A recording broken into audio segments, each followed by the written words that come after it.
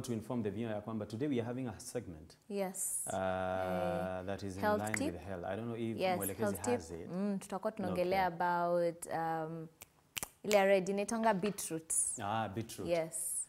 There you go, ambao tuliambiwa ukitumia peke yake kazi ya bure hiyo. Yeah. Now. Kulikuwa kuna tega sikio mbili, lakini wacha nishie moja. Hiyo nyingine nafikiria kwamba itakuwa na wakati wake mwafaka zaidi. Okay. Na hii moja unajua mara nyingi huwa tumezoea kuona ya kwamba unamfanyia wema ambaye amekufanyia wema. Yeah. Na mara nyingi unapata ya kwamba mwanadamu ana urahisi wa kusahau. Na huwa tunasema kwamba ndiyo ni baadhi ya mapungufu ya mwanadamu, lakini pia I believe ya kwamba this is how you can discipline yourself. How? Kwa sababu pia kuna baadhi ya mambo ambayo ukianza kuyafanya katika maisha unapata ya kwamba your system adjust accordingly. All right? Yeah. For instance, there are those who will take one meal a day. And they are perfect and they are good. Yeah. And they'll be very, very productive. Because kuna vile ambavyo they have trained their bodies ya kwamba one meal you're good. Yeah. Well, that meal inakuwa ni a main meal. Kama amechagua na kula asubuhi ama saa 7 ama jioni, ni chakula. Yeah. Kuna wengine ambao wametrain mili yao ya kwamba they don't take sugar. Na ikafika mpaka na mahali kabisa. Yeah. Even when they take sugar, they have issues. Yes. But there are others ambao wamefunza mili yao the opposite. Lazima ushinde ukisnack ya the whole day. Kama hujakula mara 6 kwa siku, unatetemeka, yani you can't do anything. If you have not taken sugar, you are even sick. Yes. You know, ni kulingana na vile ambavyo unauzoesha mwili wako. Yeah. Napenda a sermon ambayo ilipreachiwa I think 2 weeks ago about training. Vile ambavyo watu wanaweza ingia kwa kiwango cha kujitrain wao. Yeah. Katika maisha yao ya wokovu. And even training yourself on matters spending time in the presence of God. Yeah. You know? And I just don't know na kama watu waliweza kupata taswira hiyo kamili. Yes. Kwa sababu hata ikaelezwa kwamba hata vile ambavyo unapata watu wanakwenda kwenye gym. Na unaingia kwa the strict training. Mpaka inafika na mahali mwili wako unapata misuli. Vivyo hivyo katika maisha yako ya wokovu, you're supposed to train yourself. True. And then unapata ya kwamba now when the inner man amepata the the muscles, the spiritual muscles, utapata kwamba sasa ataweza kutiisha mtu huyu wa nje. Mwili sasa to do the same. Now, vivyo hivyo kuna vile ambavyo watu wamezoea kwamba nitakufanyia wema kwa sababu ushainifanyia wema. Yeah. Lakini kama you're in a position whereby sioni kana kwamba naweza nikasaidika na wewe sana, then you are none of my business. Yeah. And now that brings us to the Tega Sikio that we are going to talk about today. Okay. Now, this Tega Sikio is about this very old man. Alikuwa na miaka 80. Now, 80 years old, huyo si mtu ambaye ati ni kijana. Yeah. Truth be told, miaka 80 ni miaka mingi. Yes. Yeah. The fact that ukiona mtu amefikisha miaka 70 na kuanza kuendelea, unajua kwamba kwa kweli neema ya Mungu ndio hiyo. Yeah. So alikuwa 80 years old. Na siku moja akawa amepitia katika hospitali fulani kwa sababu alikuwa kuna kidonda ambacho alikuwa amekipata kwenye kidole cha mkono wake. So alikuwa ameshonwa. Na hiyo siku alikuwa anakwenda kuangaliwa. So akapitia katika hiyo hospitali, akakwenda pale na akampata mhudumu. Ni hospitali ambayo ni very busy. So akapata nurse. Akamwambia nimekuja kwa sababu kama unavyokumbuka nilikuwa nimekuja hapa nikiwa na hiki kidonda. Na nilikuwa nimepewa appointment ni leo. Alifika katika hiyo hospitali 8:30 am. Saa ngapi? Saa 2. Yeah. So alipita 8:30 pm. 8:30 am. Na alikuwa anahitajika kuwa mahali by 9. Okay. So kuna 30 minutes. So he was in a hurry. Yeah. Hakuwa na muda wa kuspare katika hospitali hii sana. Yeah. Alikuwa afike, angaliwe, kama hakijapona yeye aendelee. Yes.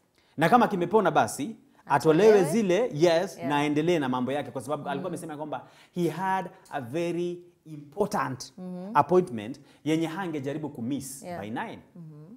So akafika, akampata yule mhudumu, akamwambia nimekuja ndivyo niangaliwe, na tafadhali kama mnaweza hivi in a position kuniharakishia mambo yangu, manake by 9 I have to be somewhere. Please. So huyu ni mzee ambaye kichwa chake kimejaa mvi. Okay? Na unajua kuna umri ambao mtu akifika tu you just express yourself freely. And I'm saying so because I have interacted with watu ambao wana umri wa they just express themselves freely. Hata mara nyingi, hata wakati ambapo labda amesimama kama ni kanisani, you know, yeye ataongea tu, you know, na atasema tu kila kitu, na atasema mambo yalivyo na nini, na hawajui kuficha mambo, wanayasema exactly. So akasema, Nas, if you're in a position unishughulikie mbio, because by 9 I have to be somewhere. So Nas akamwambia hicho kidonda, kwa sababu wakati ambapo ulikuja kilikuwa kiko katika hali mbaya, tafadhali wewe subiri daktari akushughulikie. Na daktari sasa hivi anaona na wagonjwa wengine, so wewe kiti pale. Lakini Nasa kimwambia kiti hapo asubiri, Nasa alikuwa anajua kwamba kazi ambayo daktari alikuwa nayo ilikuwa ni kazi ambayo ingemchukua 1 hour and some 30 minutes. Lakini akamwambia you just wait, just wait there. So yule mzee akaketi kwenye kile kiti ambacho aliweza kuashiriwa. Lakini bado akiwa ameketi anashinda hivi. Na saa. Sasa yule Nasa akamwangalia akamhurumia. Akasema sasa, na saa daktari ndiye anafaa kushughulikia mambo kama haya. Hey. Akamwambia, wacha niende kana, naomba daktari ruhusa mimi nimwangalie, kwa sababu sasa huyu mzee ninaona kabisa ako restless yo. So akaenda akamwambia daktari, kuna ule mzee mwenye wa ile kidonda na ndivyo amekuja aone kama yuko nini aki, na anasema yeye by 9 he has to be somewhere. Na sasa hii nikiangalia is already 8:40. Na amekaa pale aki anashinda akiangalia saa. Unaweza ni allow ni muangalie. Daktari akasema because I'm busy, siwezi muona saa hii. I'm very busy. Wewe enda. Chukua kile ambacho unahitaji nini nenda kamwangalie. So yule Nasa akachukua supplies zote ambazo alikuwa anahitaji, akarudi kwa yule mzee akamwambia, "Mzee, njoo." So akaingia katika chumba kingine hapo. Akaketi akamwambia, "Let me see your hand." Mzee akampatia mkono, ndivyo akaanza kuangalia, akafungua kile kidole, akaona, akamwambia, "Hiki kidole sasa vile ambavyo nakiona, nafikiri kwamba tunaweza tunaweza toa hizi." Yes. So wakati ambapo sasa ameanza kuwork on kutoa zile sasa tunazihitaji hizo. Ni strings. Hizo. Wakati ambapo ameanza kuziondoa, ndivyo yule Nasa akamuuliza, "Kwani ni appointment gani yenye uko nayo yenye inakufanya mpaka you are very restless?" Na sasa hiyo bado anapomuuliza bado mzee anafanya nini? Anaangalia. Mzee bado anaangalia saa. Akamwambia, "Yes. This is an appointment that I don't want to miss. By 9 I have to be there." Akamwambia, "Kwa sababu najua uzee wakati mwingine unakuja na mambo mengi. You having another appointment in a different hospital."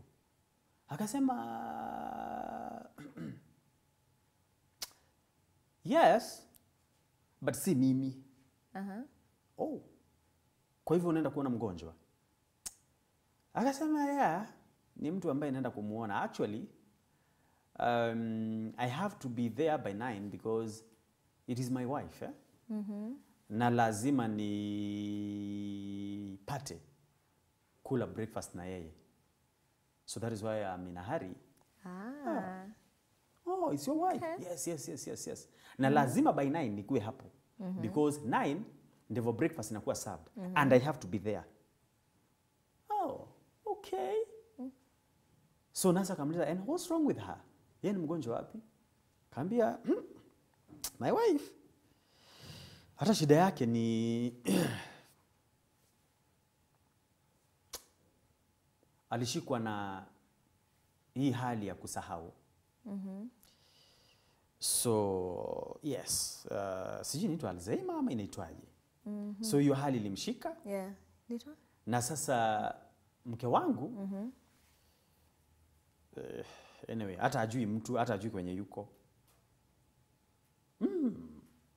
So she doesn't even know ako in a health facility. Akasema she doesn't even know where she is.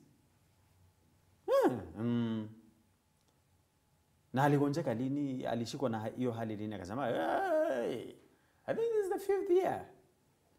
This is the 5th year. 5th year. Na Yesu anaendelea kumwangalia akamwambia, now the fact that unasema ya kwamba hata hajui kama yuko in a health facility na hajui watu. Wewe ni yako, wewe anakujua. Akasema hata mimi hajuagi ni nani. Hata anijui. For the past around 4 years after she doesn't even recognize me at all. Kamwambia, na sasa mzee, honestly, kama hakujui, hata hakurecognize, hata first of all, hata hajui kama ako in a health facility, you know, nini, like you are so much in a hurry, like hata usipofika hapo, ni kama ataenda kupigia kelele. The fact that hata she can't recognize you, then I don't think you're supposed to be in such a hurry. So wakati ambapo anamwambia hivyo ndio akakuwa amemaliza kutoa hiyo string ya mwisho. Akamwambia, yeah. Mzee akamwambia, yeah, you have a point there. Na ukweli ni kwamba she doesn't recognize who I am. But now the funniest part of it all, and that is why I have really trained myself to always being there on time and making sure that I do what I'm supposed to do. Is because hata kama yeye hajui mimi ni nani, mimi ninajua yeye ni nani. So it's not about her recognizing me. It's about me mwenye bado Mungu amenipa mafikira yangu vizuri na niko na memory zote kuwa in a position of knowing who she is. Okay? So hata akiona tu mtu mwenye huwa anaingia hapo, probably huwa ananiangalia naona ni kama ashainiona na lakini hajui ni nani huyo. She doesn't recognize me ya kwamba tuliwahi oana, hata hajui kitu kama hiyo. The fact that mimi ninajua yeye ni nani, I have to honor. Okay? The vows that I made wakati ambapo tulifanya harusi yetu. Na kwa hiyo awe ananijua, awe hanikumbuki. I have to make sure every day by 9 niko hapo. Because at least for me, I know who she is. Wow. Yule nasa akamwangalia yule mzee akamwambia, wow. I never thought about it that way. Ndivyo yule mzee akamwambia, and that's the problem with the people of this world. You just want to do good to those people who can recognize you. Okay? But for, to those people that you feel probably they don't even know who you are, unakuwa na ile mindset ya kwamba you can do anything, anyhow, anytime you feel like. Akamwambia, there are people who are not in a position, okay, to treat you the same way you are treating them. But my daughter, treat them well anyway. Because you're in a position to know who they are. Even if they don't know who you are, do them good anyway. Wow. Alafu akamwangalia akamwambia, and that is how you're supposed to do for you to be a good Samaritan. Mzee akamwambia, harakisha, nataka kwenda, lazima nikuwe hapo by 9. Mzee alipomaliziwa alitoka akaenda, and by 9 hata kama the wife could no longer know huyu ni nani huwa anakuja hapa, alikuwa hapo. Wow. Now ask yourself, kama tunaweza tukawa na moyo kama huo, caring for others, regardless of their status, regardless of the conditions that they are in. Sijui kama umeona mara nyingi unapata mtu ameenda hospitalini na ametelekezwa huko. Inafika ni saa 7, unapata watu wameenda kuona watu wao nini, but kuna mtu pale. Hana mtu amekuja kumuona. Hata hakuna mtu ambaye anashughulika. Anakuja anakiwa chakula chake hapa, kule, atapike, afanye kenye anataka kufanya, shauri yake, akufe, afufuke. We don't care. Yet, unaweza kupata kwamba when this person alikuwa in a position ya kusaidia some people who are not even coming to see him or her, alisimama na wao. But sasa wakimwangalia hivi wanashindwa. Sasa huyu Sasa hiyo unaweza nisaidiaje? Atatusaidia na nini? Yeah. Why should I waste my time? Kwenda kumuona. Si ako kwa mikono ya madaktari. Wacha tu tuone. Yeah. Akikufa tutamzika tu. Yes, akitoka ni sawa. Siku hizi majeneza ni ready made. Mwingine hata siku gonjeka. Mwingine ni hali ambayo imemfanya amefika katika kiwango ambacho utakachomfanyia wewe hawezi akakufanyia, hawezi hata akitaka. Ayuko in a position ya kureciprocate kabisa. Yes. Kabisa. Lakini unamwangalia tu kwa macho unasema, Town hakuna mama ya mtu. Mtu aliletwa kutafuta pesa. Yeah. Sasa kama yuko hivyo venye yuko sasa mimi unataka tumsaidie na nini? Hujaona, hujasikia katika baadhi ya ploti kuna mama ambaye labda alifia ndani ya nyumba ama nani? Yes. Na ni harufu tu ambayo ilifanya watu wakasema, muite kiateka aje angalie ndani ya nyumba hii kuna nini. Hata mjanuti sajekuwa akitoka hajekuwa akionekana. Yes. Hata kuna ploti utakuta your neighbor hapo analala njaa and you don't even know. Hata how notice. Ako na watoto analala njaa. And it's none of your business. It's none of your business. Because by the end of the day hata nikifanyia vizuri yeye hata inifanyia nini? Kwanza mwelekezi anasema si ati hata hajui, unajua but you don't even care. You don't even care. Hata nikikusaidia wewe utanisaidiaje? Siku hizi unapata unaangalia mtu based on if I help you this way. Wewe unanisaidia na nini? Unanisaidiaje? It's a two-way traffic. It's a two-way traffic. Two-way traffic. Yaani tuko katika nyakati ambazo the level of selfishness. Kuna watu ambao ukisimuliwa vile ambavyo walisimama na watu wao wakati ambapo walikuwa na nguvu, utashangaa. Yes. Yes. Usikie huyo mwenye unaona hapo. Unaona ule mwenye unaona kwa hiyo kitanda hiyo? Kitanda namba 8. Yeye ndiye alisomesha ndugu yake, yeye ndiye alisomesha mtoto sijui wa nani, yeye ndiye alijengea sijui nani nini, wakati nini. Alikuwa akikuja kwao, alikuwa anakuja na shopping nini. But because amefika katika hali ambayo his health ama her health imedeteriorate na sasa yuko kitandani, watu wanasema kila mtu nitaacha aje kuedit uhalisia nikaona mtu mwenye hata anijui. Tibora ni Atumsema kwa ICU. Let's pray atatoboa. Gaini yake kiole kwenda nake. Hata a very good example. Unaonanga accident inaweza happen and God forbid. Na magari zitapita tu watu waende and no one cares. No one really cares. We askari wajefika bado. We dunia is bad. Hamna. We juzi tulikuwa na wewe siku ya Ijumaa. Tunatoka mahali alafu na kasichana kalikuwa mahali kamelala. Yeah. You know, na singeweza kupita kabla kujua mbona amelala. Hebu. Sasa ndivyo tukapata kumbe amerelax tu anashunga. Watoto wanacheza inafika mahali tu anachoka analala. But at this point mahali tuko tunatakana kutrain our hearts to really care for people. Yes, care for people. Yes. Na tulikuwa tunasema on Saturday haikuangi automatic because it's the body. Na the body imefika like sisi na tumefika. So you really have to train your heart to actually be kind and care for other people. Otherwise ukitaka kukua selfish utakuwa tu. Wiki 2 zimepita. Last week but one. Katika one of the supermarkets that I won't mention. Okay. You know? Sio hajaleta advert. Hajalipa. So ilikuwa jioni na hiyo supermarket jioni inakuanga na lot of kuna watu wengi sana, kuna kusukumana, kuna nini. So unajua watu wanaendanga mwisho wa mwezi, si unajua tu kawaida wa Kenya ni trolley. So this person happened to be there. Okay. So watu wamechukua trolleys nini ni around 7:30 inaelekea saa 2 usiku. And then sasa kuna watoto wawili.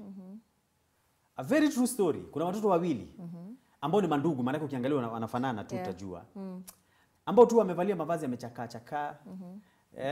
Mavazi ni chafu, nini you can tell ya kwamba hawa ni watu ambao wako katika hali ambayo hata ukiangalia sijui moja sijui nini.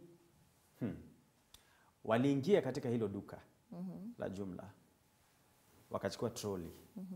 So this person akataka kuwa very interested kujua hawa ile ya kusukuma. Okay? Na unajua vile ambavyo kubwa hiyo. Yeah. Na unajua na utumu wa sasa hivi kujaza vitu hapo ni pesa ngapi wewe? So alipoona kitu tu ikamfanya tu akasema Let me see what Hawa. these people are doing. Na watu ukiangalia wanakaa watu wa kurandaranda mitaani. Truly wamechukua ya nini? Akasema let me see what they want to do. So akachukua ile trolley, wakaanza kusukuma, wanasukuma hapo nini. Then wakaenda wakachukua unga wa ugali na chumvi ile kubwa. Wakaweka ndani. Unga hii ya 2 kgs. Okay. Sina kwa ya 2 kgs na chumvi. Sasa ile kubwa, chumvi ile kubwa. Wakaweka tu hizo mbili. And then sasa wakapush trolley yao kama wale watu wengine. So wakakuja pale kwa Counter. yes. Wakati wengine wamejaza unga nini, sukari, vitu vimejaa. Wale pia wako na trolley yao na wameishika hivi, lakini ndani ni unga na chumvi. So huyo mwenye alikuwa hapo akataka kuona, akaanza kuhisi kitu kinamwambia jamani Sasa wanataka wafeel pia hata wao wako part of the yes. Even if all they can afford ni unga na chumvi. Ambao wangebebea kale ka basket ama tu hata wangeenda wachukue tu waende walipe. So akaangalia tu, yuko nyuma yao. Anaangalia, wakafika sasa pale wakati wa kulipa. Sasa hapo ndo vituko. Akaekelea unga, akaekelea chumvi. So wale wengine nini, alafu sasa zamu ikafika. One of the hao akarudisha hiyo trolley kando, huyu mwingine naye akakimbia pale ndivyo aone ni pesa ngapi wakati ambapo inahesabu pale. So tit. Sijui ilikuja pesa ngapi. Sasa akaanza kutoa. Sasa alipoweka mkono kwenye mfuko kutoa, alitoa mashilingi. So zinajaribu kuhesabiwa, hazihesabiki. You know. Manake ni kama sijui mpaka kulikuwa sijui kuna sumuni ndani ama kulikuwa kuna nini hizo. So wanajaribu na unajua sasa foleni ndefu. Alafu kuna wale sasa ambao wanahisi ni wanapotezewa wakati. Akajaribu. Sasa huyu anaangalia tu. Akajaribu akahesabu. Ikufika. Ikafika I think alikuwa anasema sijui iko less na sijui na 60 bob or something. Sasa unajua kwa supermarket less na 60 bob yenyewe hiyo. Pia hata wewe utapeleka supermarket hasara. Akamwambia hii haitoshi pesa 60 bob. Unafaa kuongeza. Sasa yule kijana amesimama hapo amezubaa, ameshindwa. Sasa ukiingia supermarket na vitu pesa hazitoshi, mtu hufanya nini? So akaanza kuangaliana, anaanza kumuuliza ndugu yake, uko na pesa nyingine kwa mfuko? Ndugu yake hana. So amezubaa akamuuliza yule ambaye ananini, akamuuliza sasa tufanyeje? Huyo anasema akiwa amesimama hivi anaangalia. Alisikia sauti imemwambia shame on you. Aibu kwako wewe. Yaani unasimama hapo. Unaangalia drama yetu ina position tu kulipa that 60 shillings na watoke waende na umesimama tu. Watu wanaaibika hapo, umesimama tu wewe unaangalia. Ndivyo sasa akasema, warudishwe mpaka na hizo pesa, alafu wape vitu mimi nitalipa. Sasa ndivyo akapitishwa kwa sababu sasa lazima vitu vyake vihesabiwe na vya wale. Sasa ndivyo akapitishwa, vyake pia vikawekwa nini akalipa. Sasa ndivyo sasa huyu mtoto alipoona ati amerudishiwa hela, akashindwa, kwa hivyo wamesema hatuwezi pata vitu hapa. So alichukua pesa na akaanza kutoka. So ndivyo akaitwa akaambiwa hapana, kuja. Unga mnaenda nayo. Na chumvi yenu. Ndivyo akatoka akasema, mnatupea. Akaambiwa hapana, mmelipewa na ule mzee. So ndivyo akaangalia ule mzee, hawajui ni nani. They started crying. Alifanya tu hivi, anapanguza machozi, anashindwa nitamwambia asante ama nitamwambia nini. Wakapewa unga yao. And they went rejoicing. Sasa alikuwa ananiambia ikiwa wangekuwa katika hiyo hali ya aibu ya kwamba warudishiwe hela zao na watoke waende, hiyo hukumu ingeisha ndani yangu kweli? Kwa sababu ya shilingi 60. Well, tunajua kwamba shilingi 60 right now is a lot of money. But God has enabled you kwamba ni vibaya unaona mtu anaibika. Anajaribu mpaka kutafuta, anatafuta na umesimama tu. Na uko in position ya kusaidia. Simu ndio amekuja akachagua. Afanye hata wanachofanya wengine. Kama pesa zitosha, achukue unga atoke ama atoke bila. And you're just standing there because of 60 shillings. Sad. Kwa sababu tunaamini ya kwamba you only do good to those ones who can do good to you as well when you are reciprocate. You only do good to those people who know you. Ni Rachel. Ni Rachel. But kama ni mtu mwingine halikuhusu ndewe wala sikio. Unasema nani ajui uchumi huko vipi? Na umesimama tu hapo. Na ndani ya mfuko ama ndani ya simu uko na shilingi 20,000. Yule anataka kutoka hivyo bila kitu kwa sababu ya 60 shillings. But because unaona hawezi kufanyia favor yoyote wewe, unasahau ya kwamba favor yake ni Mungu kukuona. Vile tulikuwa tunasema the other time, tukubali sisi wenyewe tukue vessels ya kusaidia watu wengine, because God ata come through for other people ambao haujui but through you. Yes. So kubali tu, be that vessel. Acha God akutumie kubless mtu mwingine. We pia atakutumania. There are very many times, uncountable times, zenye God amesend help from people that we don't even know. People that we've never even seen. Tunataka kuona saa hiyo. You know, mtu hata anakusaidia and you can't even imagine. Like hata uko tempted kumuuliza umenisaidia kwa nini? But ni God amemtuma. So why don't you as well ukubali ukue that vessel? Where do you know when a stranger goes home? Anaambia Mungu, kumbuka huyo msichana. Mwenye hata simujui. Ule mwenye alinipea fare. Mwenye alikuwa na nguo ya green. God anakubless. Hata hakujui jina. Alikuwa amesuka nywele amerudisha nyuma. Ibariki huyo msichana. Kumbuka watu wao. Because through her niko nyumbani. Na nilikuwa nilale kwa mwenye mtaro. Alafu hata surely inakupenga tu satisfaction ukiona umesaidia mtu mwingine ama someone else is happy because of what you did. Si eti hata kwa sababu anaweza kukupea vitu anything. Just do good, be happy, tenda wema, nenda zako. So this level of selfishness with people that I'm just able to show up, if they are also able to show up online. No. Mungu atusaidie sana. Just do good to people. Do good. If someone in a position whereby they are not able to help you, but you're in a position to help them, yes, idea. Do it. Help. Aonaye kwa siri atakujibu kwa wazi. Kwa wazi. That's the Tega Sikio for today. That's just it. Mwenye sikio na asikie. That's the Tega Sikio. Tutumie feedback yako katika 0721 105 105 23814, which is absolutely free, or MBCI TV Facebook page kwa comment section. Be nice, be nice, be nice. Always just be nice to anyone. It counts. Sawa sawa. So tutumie feedback yako. We'll be coming right back na mgeni. We've said today we'll be talking about HPV, that is cervical cancer. Pia, so we'll be having a doctor in the house. Atakuwa akituambia everything about it. And we've realized, by the way, there's a inaitwaje? I forget the name. Kuna hii jina.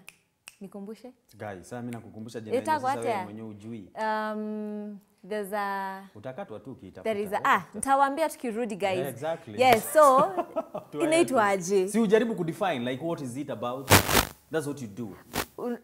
More of kama census. Unakumbuka time tulikuwa tunafanyanga census? Statistics. Statistics is the word. So kuna statistics enye ilifanya January and it says that imagine every day we lose 6 to 7 people dying of cervical cancer. You see now? Imagine. Unaona statistics. Okay, tushatoka hapo. Why are you behaving like that caller? Tushatoka hapo. Mwenye anakwambia unataka ile namuuliza what is that? Anasema kuna mahali inaendaga inasema sawa, twendeni, we'll be back after the break. Tutarudi. Surely hiyo hata haiko inaendana na beat. Sasa nilishindwa nitafanya nini? Sasa chukue mzigo wake huko.